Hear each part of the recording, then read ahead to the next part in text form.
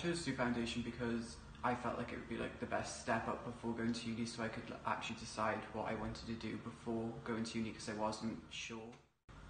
My strengths are really in like fashion design and stuff like that. So yeah, that's why I moved on to do foundation. I'm going to go study at London College of Fashion, hopefully if I pass the course, and to do fashion design, women's wear, technology. I chose to do this course because I felt like it would help me build up my skills more and have like go alongside with like the creativity and the professional aspects coming out of university. So I felt like foundation gave me the ability to like build up my portfolio, because before leaving A levels I wouldn't have a strong enough portfolio and I wouldn't have enough work to actually apply to the schools that I applied to. So foundation has really given me like the opportunity and like the work to apply to these schools and actually being offered a place in them.